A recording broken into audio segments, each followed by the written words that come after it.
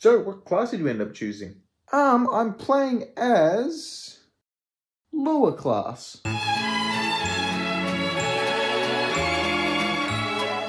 How many hit points do I start with? Well, considering if I hit you hard enough with any object you'd probably die, I'm gonna say 1. Awesome, I completed all my quests for the day. What's my reward? The reward you get is the satisfaction of completing your daily tasks. Well, that's not gonna pay my fucking bills. So how exactly will I know when I've leveled up? Oh, that's really quite simple actually. You'll either hit your quarter-life crisis, your midlife crisis, or just be really content with the prospect of death.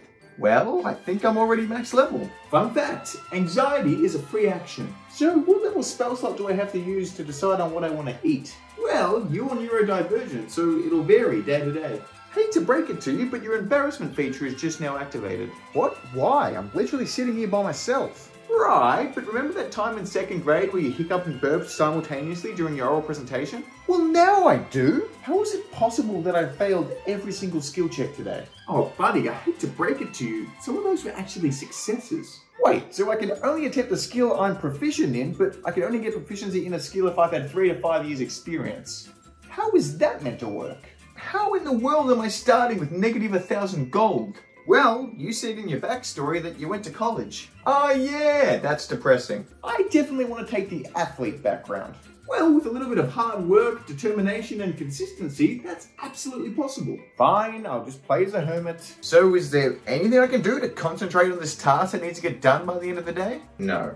You're not even gonna let me roll for it? I mean, you can with this dice, but every single side's a 1. And with that, I've run out of spell slots for the day, so it's time for a long rest. How is that possible? It's 9 in the morning. Oh, cool. So while I'm hyperfixating on an activity, I get +10 to all skill checks relating to that hyperfixation. Yep, and then after a little while, that hyperfixation will pass and you get disadvantage on all your other skill checks. What skill check do I need to use to recharge my social battery? When you figure it out, please let me know. So the higher I level up, the stronger and more athletic I get? No, not really. Why would I ever cast procrastination? Oh, don't be silly. You won't cast it. It'll just cast itself whenever you have something important to do. So why is my class a sorcerer? Well, you said you're a programmer. Right. Well, as any good programmer can attest, you're not quite sure why your code works, you just know that it does. Guess you just got a new job working for the government. Ooh, so you're multi-classing into Warlock. Oh, I don't think I have any rations. Well, in today's economy, it'll cost you around 10 gold for a single meal. Well, that'll work great because I don't have any gold. I bought you a magic item that might help with your disadvantage in perception.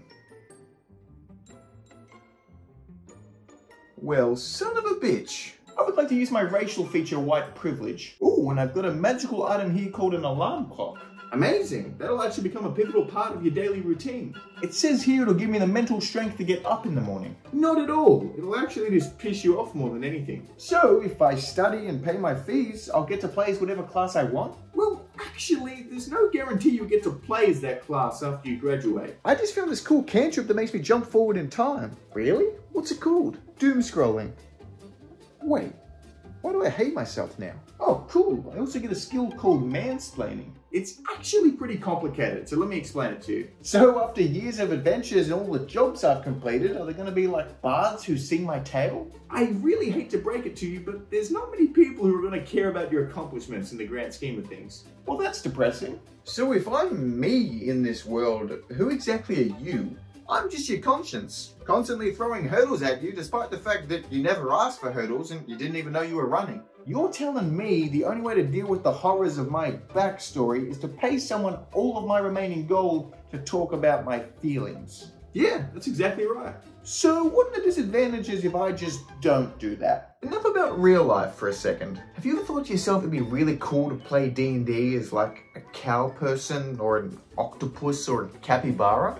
This video is sponsored by Arcane Minis and their upcoming Kickstarter, Moonsoon. Moonsoon is an upcoming D&D 5th edition campaign setting set in the archipelago of Tooge. The incredibly unique part of Moonsoon is that there's 12 unique moons that can help guide and shape the fate of your characters as they explore this vast and expansive world. Oh, and you can visit all of these moons as well. There's also 11 new races. 13 new subclasses, and an entirely new mechanic based around a moon deck which I can't wait to get my hands on. What's even cooler is the amazing folk over at Arcane Minis have set me up with a link to download an exclusive preview of their Capybara playable race, alongside some free STL minis if you have access to print them. So if you want to see any of that information, or just links to the Kickstarter which releases soon, you can click on the links in my description.